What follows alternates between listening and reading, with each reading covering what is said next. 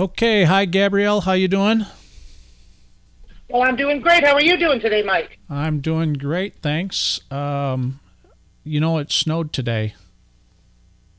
Did you see I it? know. I'm sad. Yeah, well, I did. my daughter Emma was so happy. Last night she was saying, "Dad, I hope it snows tomorrow, and I can't wait because that means I can play Christmas songs." So we're, we're not Well, quite that's ready for great. that yet, but anyway. Well, listen, we're going to spend some time talking about insurance, the health insurance. As we know, the Health Insurance Exchange in Michigan is the federal program. That's correct, right? It's with the healthcare.gov, and That's correct. you're getting your screens ready there, and we're going to also look at that. We'll have this available, the actual screen showing as well as we look at this stuff. But we just want to talk a little bit about the enrollment process first. No Gabrielle, problem. Gabrielle, why don't you just walk us through the enrollment problem or the enrollment problem? Yeah, enrollment process for individuals. I mean, when do they have to get started for 2015, etc.? Okay, Mike. Well, for 2015, I think the most important thing to note is that you want to go to healthcare.gov. If you believe that you may be eligible for a subsidy or a tax credit to help you pay the premium on the health insurance. And I do like to remind everybody that the health insurance is still delivered through the carriers we know, and I'll put in parentheses love. Sometimes we love to hate, but you're going to see coverages delivered by Priority Health, Blue Cross and Blue Shield, and other insurance companies you know. So the healthcare.gov piece is about determining whether you're eligible for the subsidy tax credit to help pay the premium on your health insurance on a monthly basis. So to And, get started with some go ahead. no, I was just going to say, if a person's looking at that, what do they need to be looking at specifically? Okay, so how do I know whether I'm eligible or not for the subsidy? That's a super good question. What I always do when I'm working with customers is we go right to the incomes that qualify chart, which I've brought up onto the screen, and we use that as a guideline. So what you can see here is you may qualify for lower premiums on the marketplace if your yearly income is between, and then here is one person in the tax household, incomes that range here. If you have two people in the tax household, incomes that range here, and etc. Now, we are a state that expanded Medicaid.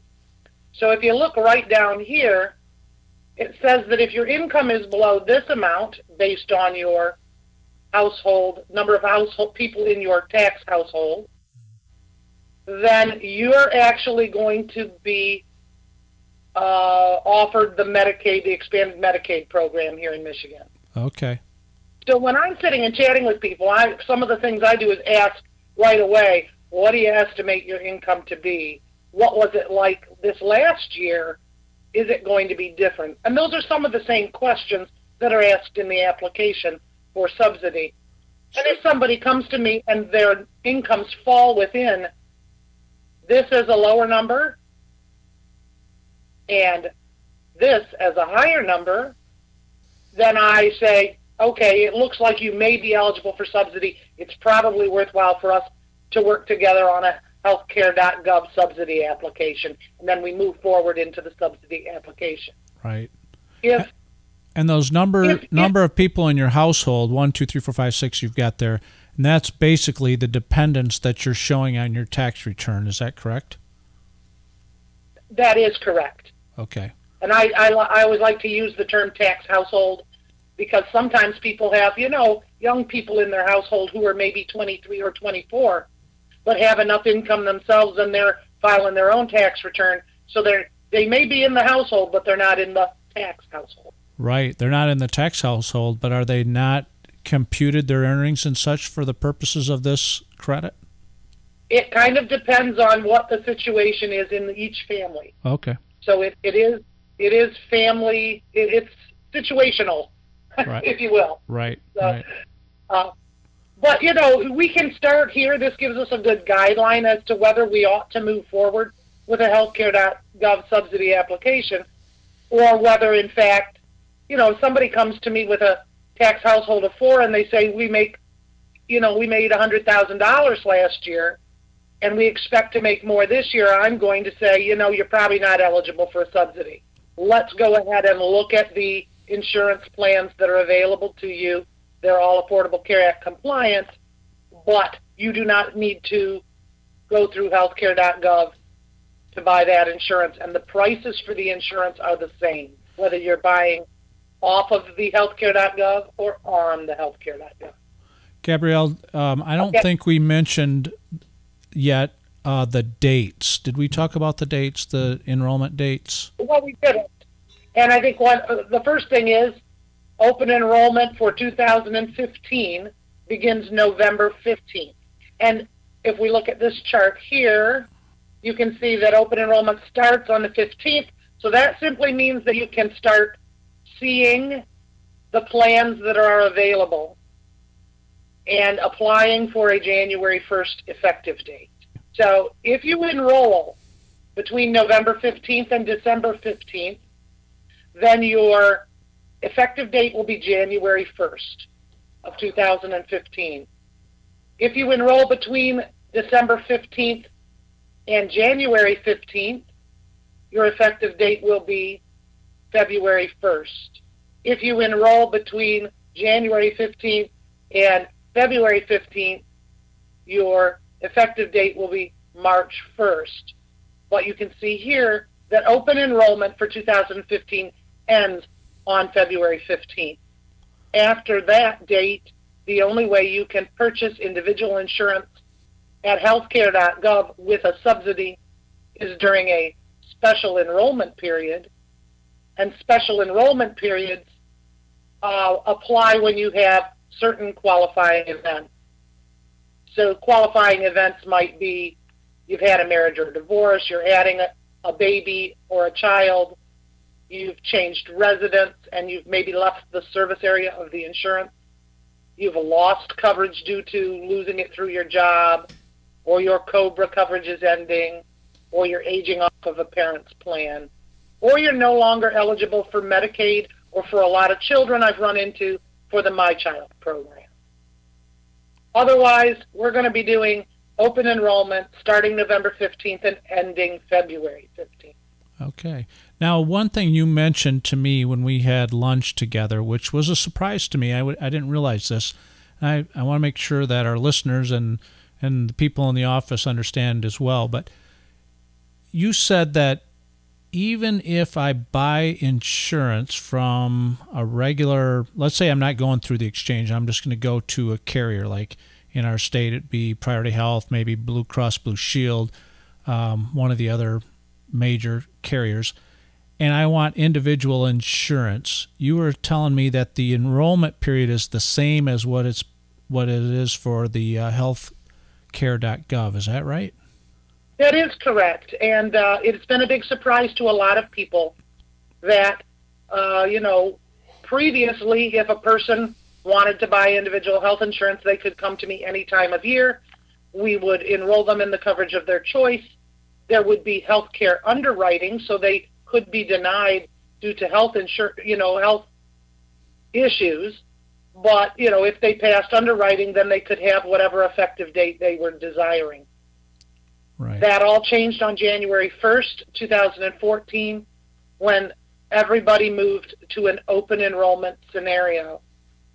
So for people who are not eligible for a tax credit subsidy, and they're simply buying individual insurance because it is still required, and there's a tax penalty if you don't have it, they must purchase during open enrollment or during a special qualifying event. Wow. Okay, so before... And for that qualifying event, it's important to know that you've got 60 days to take action when you've had a qualifying event. So I did have a young man I talked with earlier today like, okay, I'm ready to put coverage in place. And I had to share with him that we would only be able to enroll him January 1st during open enrollment because his qualifying event loss of coverage actually happened back in June. So he didn't take action during that 60-day period. Wow. That's a good point, too, isn't it? People need to pay attention to those dates, unfortunately. Hey, they really do. Before we start looking at maybe just the process of getting on healthcare.gov, let's just talk for a minute about businesses. In the past, a business would be able to apply for a tax credit. It's called the Small Business Health Insurance Credit. And I would have clients that qualify for that. Beginning in 2014, however, the only way they're going to get that credit is if they purchase the insurance through healthcare.gov, or through the marketplace or the health insurance exchange, whatever we're calling this, shop. I think it's referred to as shop as well. And I know that you don't have a lot of information as far as, how that works to get enrolled and all that and all what it includes, because a lot of that hasn't been introduced yet. But could you just talk a little bit about that business piece?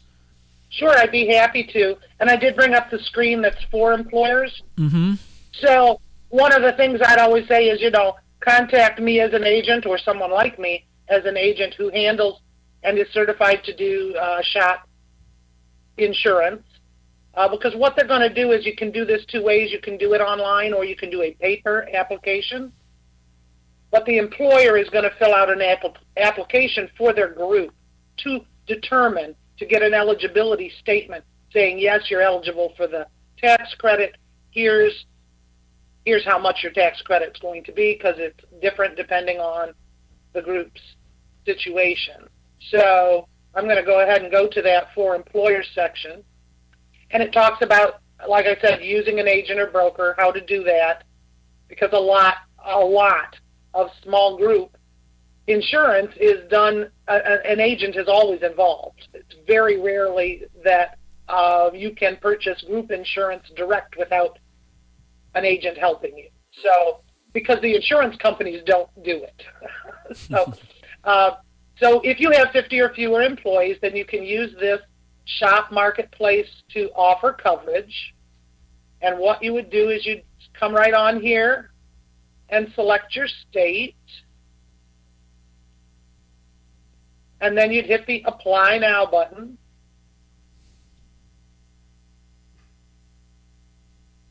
And it would take you to information about how to enroll. And as I said, you can use a paper application and sit down with the agent, get it filled out, send it in, and then they'll send you the eligibility. In all cases, the eligibility on this is not instantaneous. It's going to come in a couple of days to a week. Okay. So you'll see it says right here, start by contacting your agent or broker or a preferred insurance company. And remember that this is not just the state of Michigan.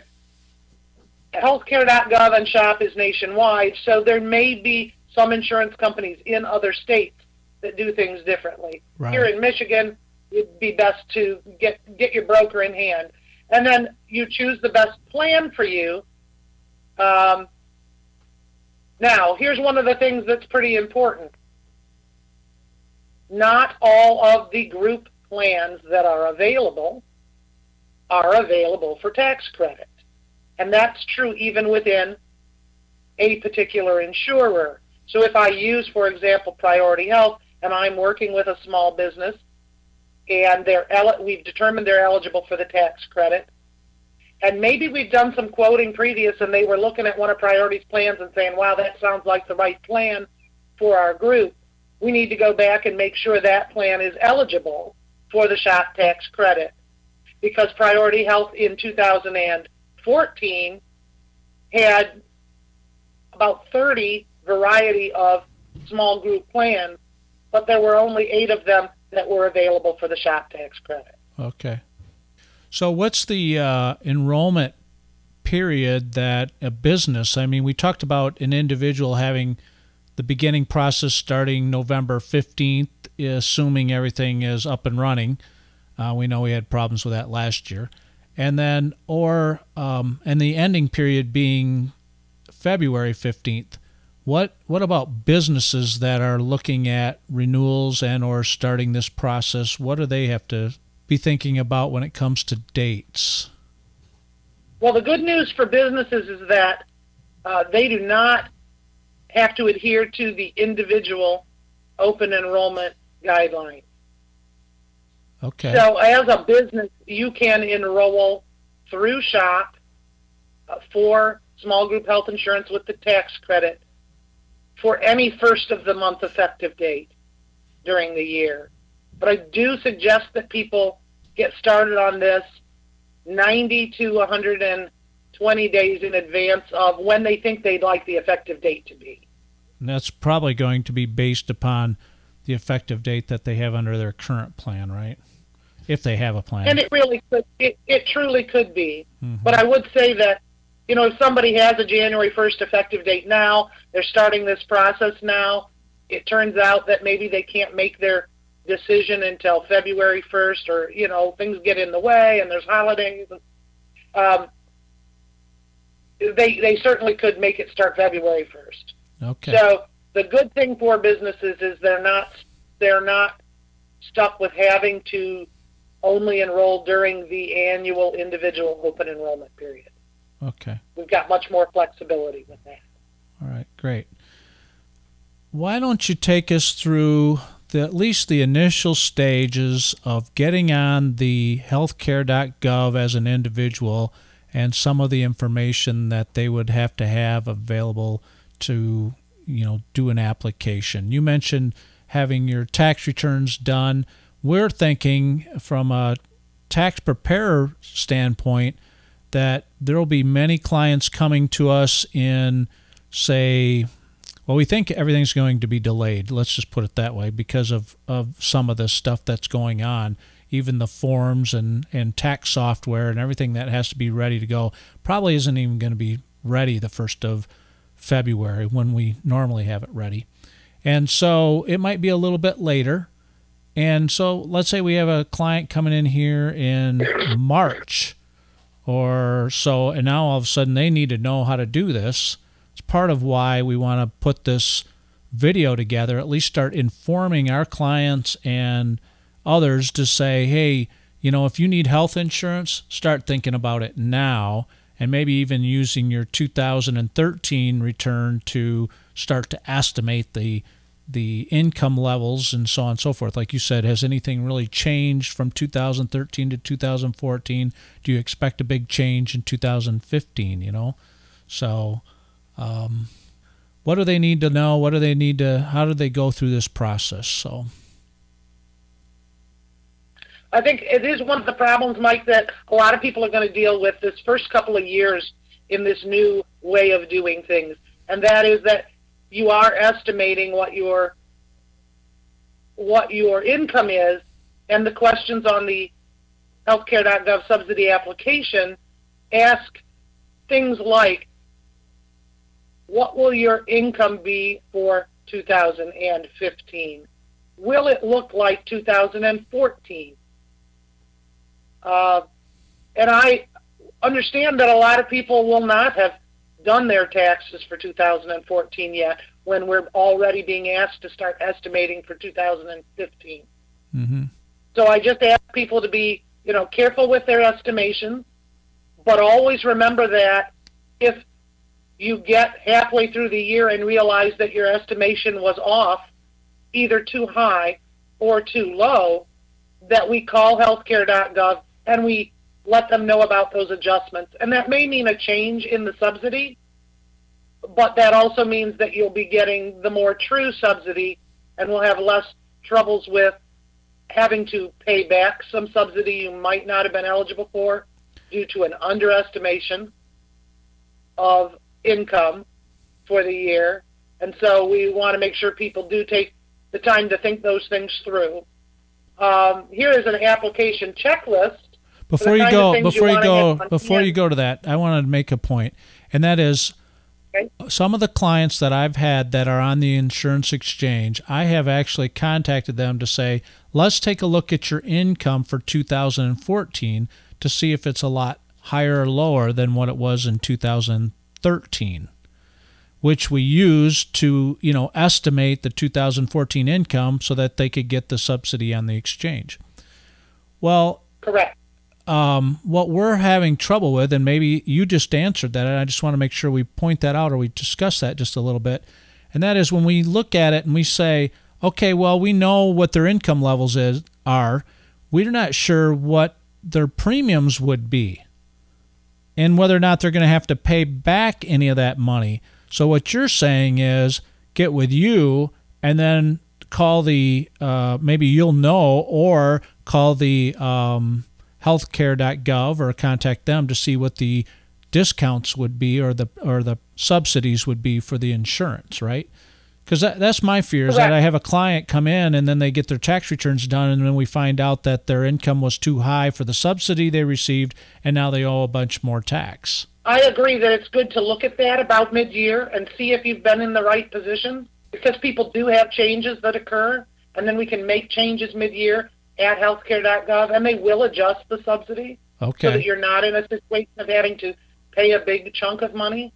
Okay, so what? I can give an example. Mm-hmm. I can give an example of one of my customers who mid-year called me and said, hey, I had to take $30,000 out of an IRA, which is income, because he had to rebuild a barn because of a storm that blew it down. So we had originally estimated his income pretty soundly, but a circumstance occurred mid-year that caused him to have an additional $30,000 of income for his 2014 tax year.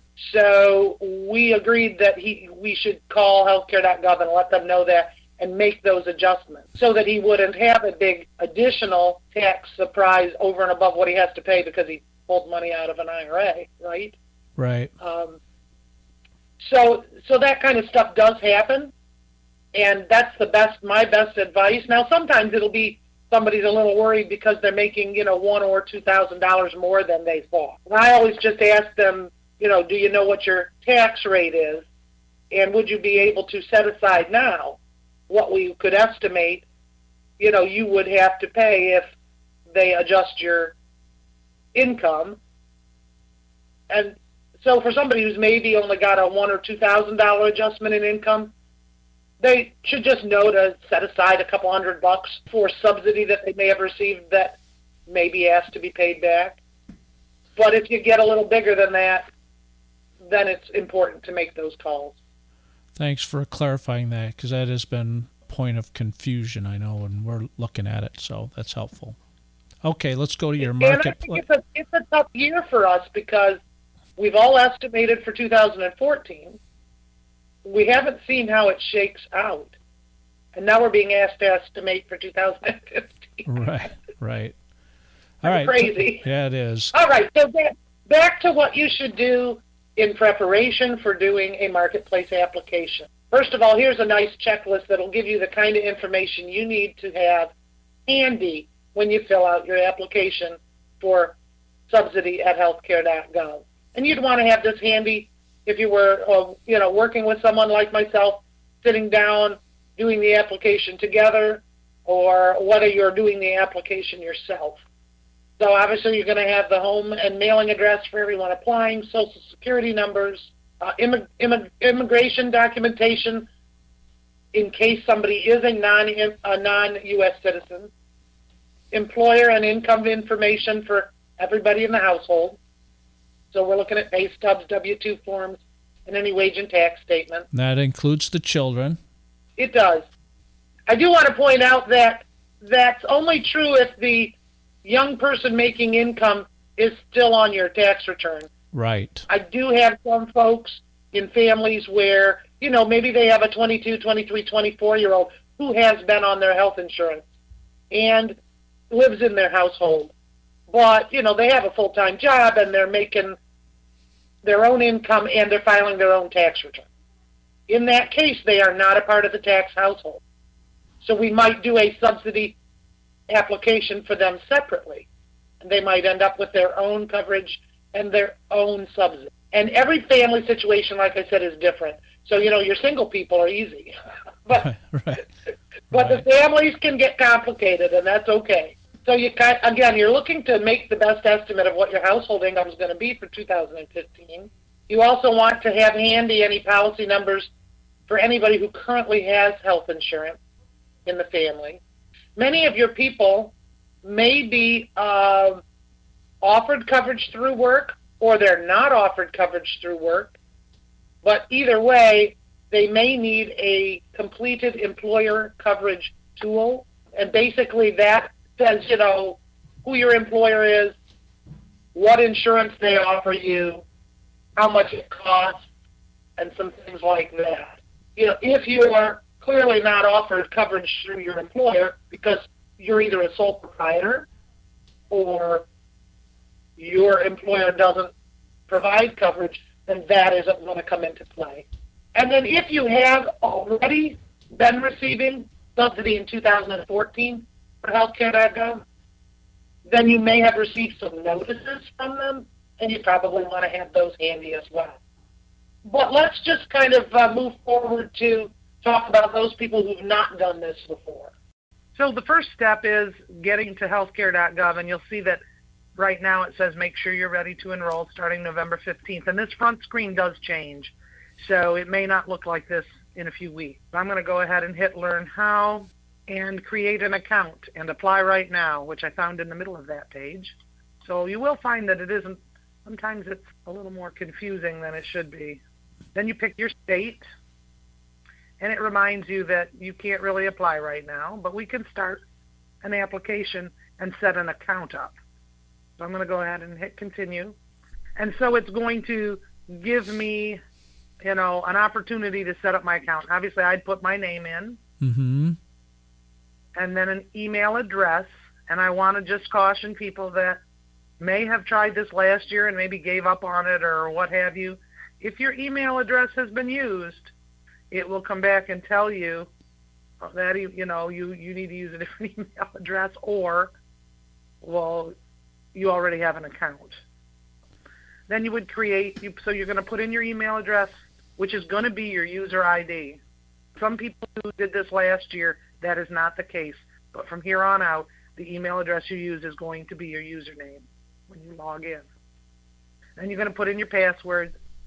Then it asks you to pick some questions to verify your identity in case you have to do a password reset. It's going to ask these questions.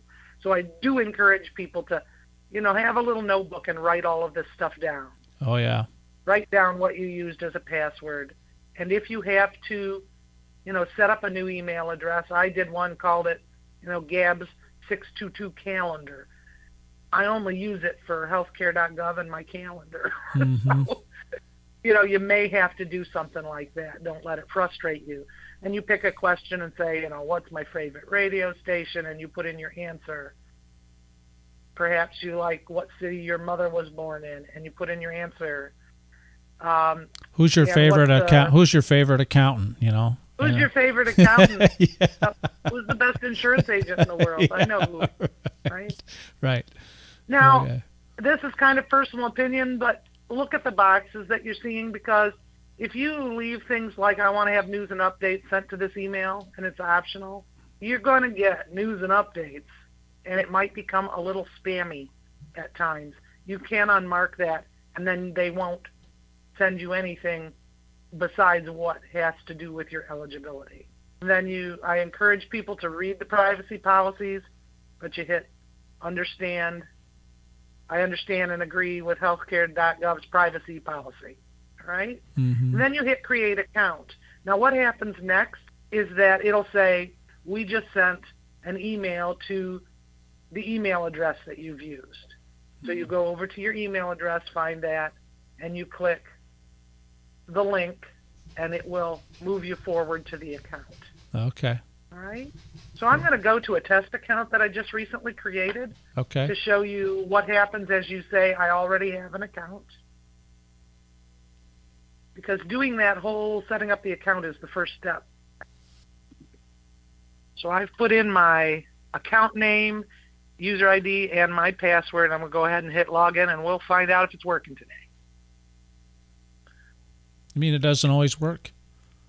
Well, I did get a notice that it's supposed to be down after 4 p.m. today for upgrades. Oh, I see. So you never know. So sometimes they have it down. All right. So it says, Gabrielle, where would I like to go? Well, if I were an employer, because we talked about the business stuff earlier, and I was wanting to learn more about what I can do with the shop exchange, I would go to visit employers for employers. Mm-hmm. If I wanted to go for employees, because I'm an employee of that employer, I would go here to employee. Because one of the things about the shop exchange, and I know I've switched subjects, but is that once the employer sets up the account, gets themselves approved for tax credit, picks the plan that they're going to have their employees enroll in,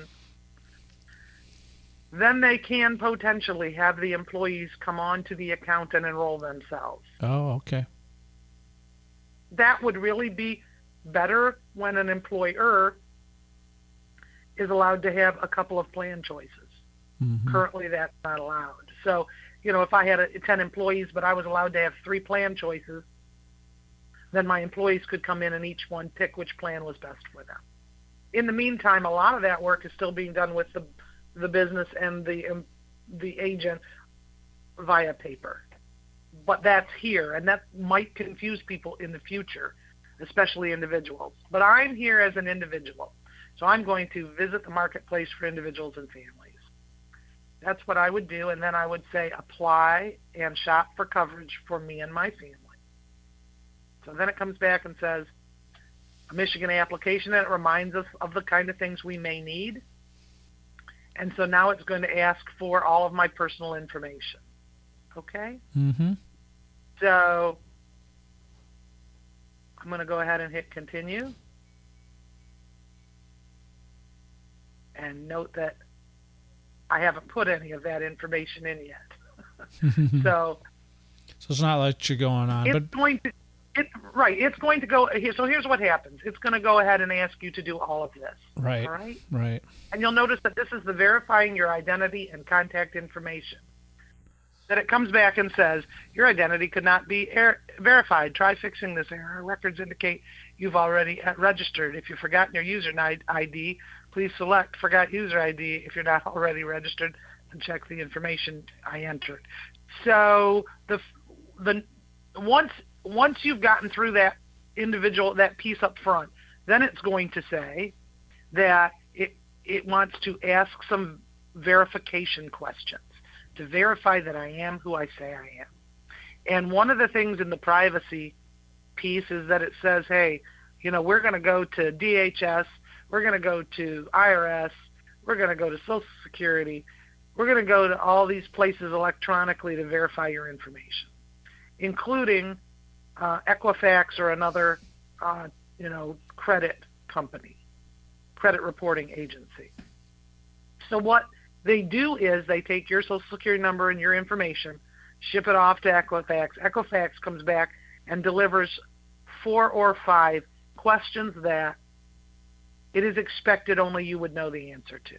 Things like, in 2003, you leased a car. What brand and year of car was it? And then they'll give you a multiple choice.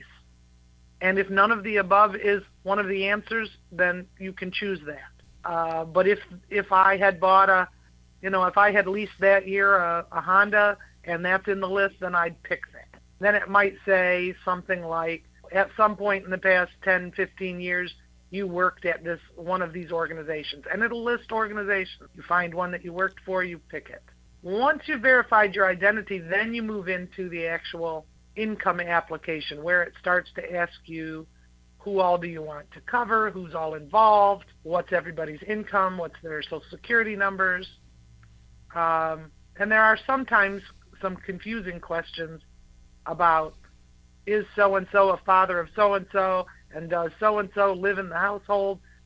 When you get to those kind of questions, it seems confusing, but just take it real logically is all I can say. Right, right. And we may need to come back to this when it's live. Right.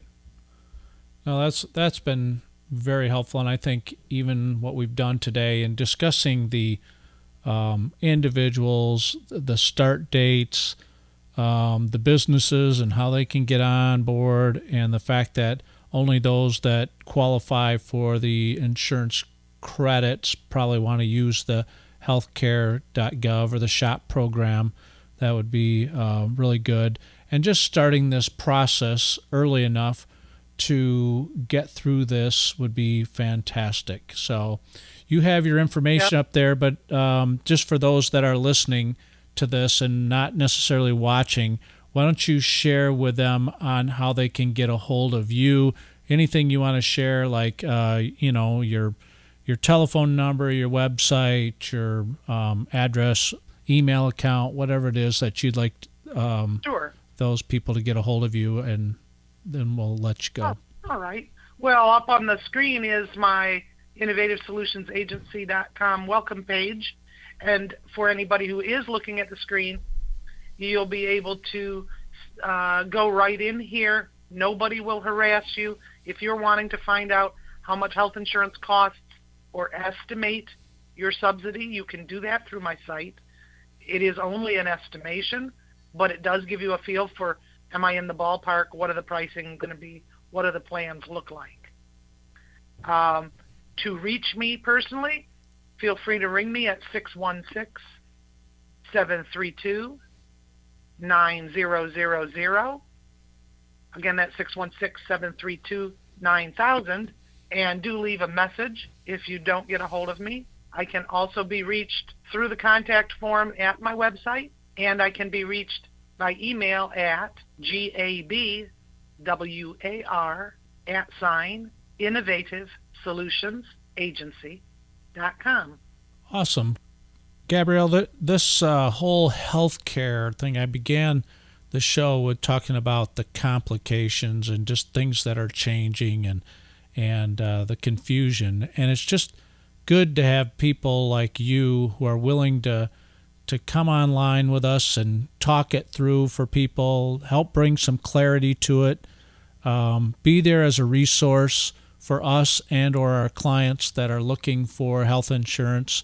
And so it's been real beneficial to meet with you today and take this time to just kind of go through things. We had a little technical difficulty, but I'll work through that.